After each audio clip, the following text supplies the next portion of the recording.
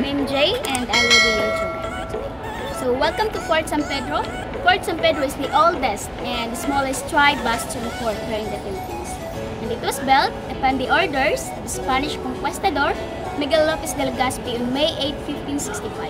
So this fort is 453 years. And it was made of coral stones, egg white, and mortars.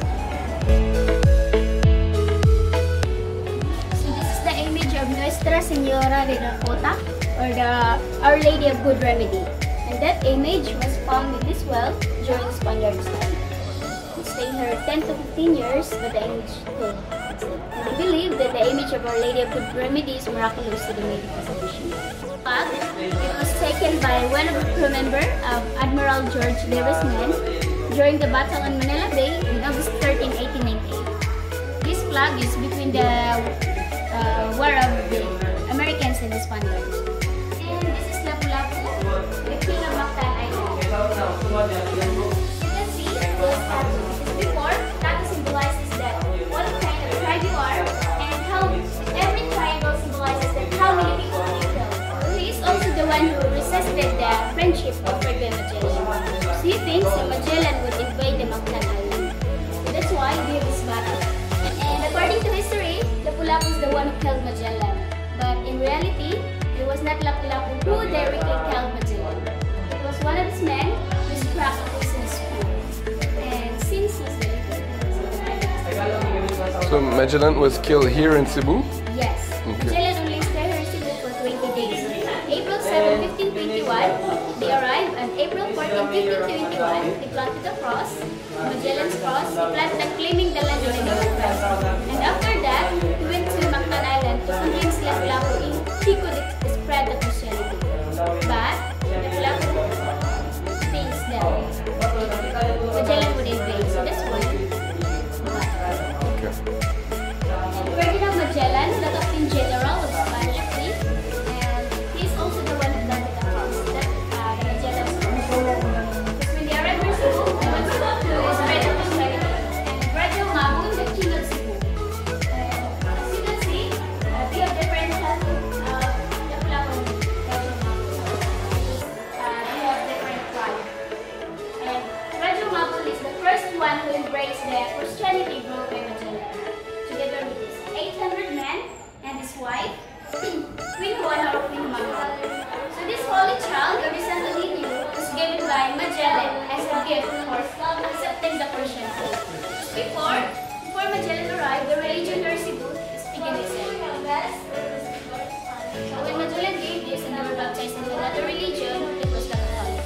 And Antonio Pigafetta, an Italian chronicler and the eyewitness during the voyage of Ferdinand Magellan. So he is the main reason why we have this church. Because in every voyage, we chronicle the blood. And this is the first blood compact between Radyo Mabun and Magellan. They kept their rest, drink their blood, sign out friendship for a period. So Enrique de Malacca, Magellan's interpreter. But before he became an interpreter, he was just a slave. So Magellan knew that he's a linguistic man, who made him as an interpreter.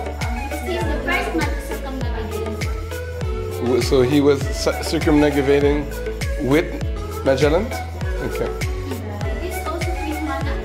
Here, she was dreaming. And in her dream, she saw a vision that there's another religion coming here in Cebu.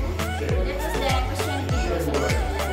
When Magellan arrived, they already accepted. She already saw the So, this is the first celebration of Sinulog Festival here in Cebu. We dance in the street together with the Santo Nino, ritual dance, and Sinulog means offering of candles. So have you been there to Santo Nino Church? No, not yet. So you could see the Magellan's cross, and when you go to the church, Sinulog means offering of candles. So you will go. Okay. It's also when you wanted to do this. And this is the barter trading, the exchanging of goods without involving Spaniards of the nation. Magellan died after 44 years. The next conquistador is Miguel López de Legazpi. Dati-Lambusan naman daw was the first one who sailed during the arrival of Miguel de Legazpi, together with the 3 ships, the La Concepcion, San Miguel, and Ignacio de Loyola. And this is also why they call it this Fort San Pedro, because San Pedro is the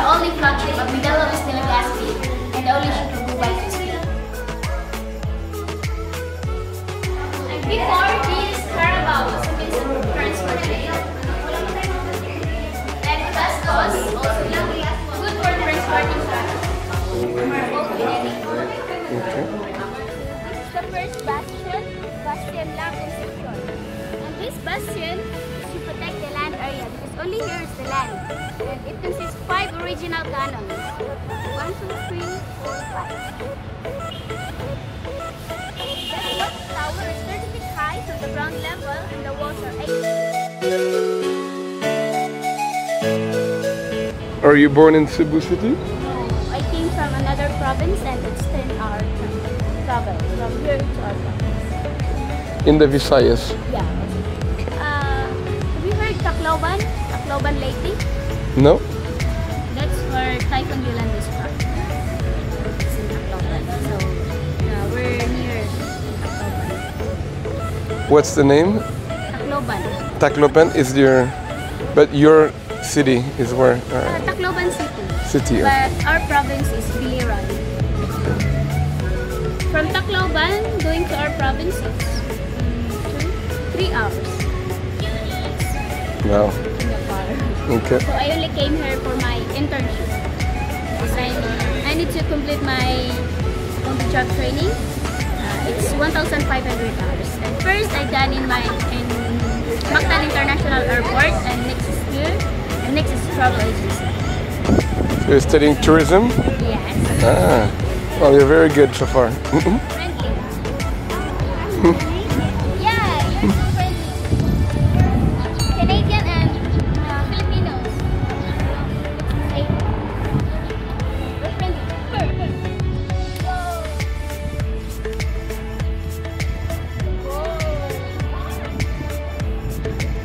Filipino people are very friendly as well. Also Canadian. Yes. Here is the egg white. This is the coral. Isn't it amazing? Here is the quarter of the general. And here is the quarters of the guardian.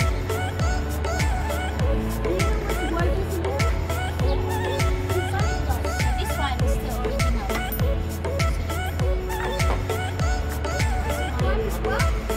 Cuerpo de guardia. The quarters of the guardia.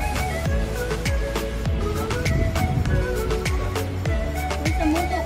You know what's mundo?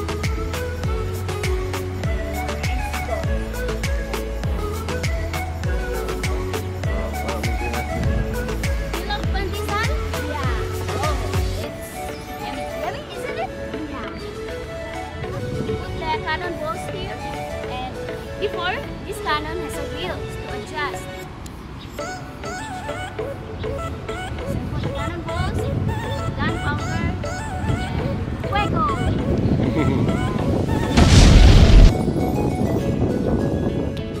This is the second bastion, Bastion San Pedro. The purpose of this bastion is to protect the sea area. And aside from being a watchtower, it's also used as a storage room to store their gunpowders, armors, and others. So they call it Almazanes del Mundo.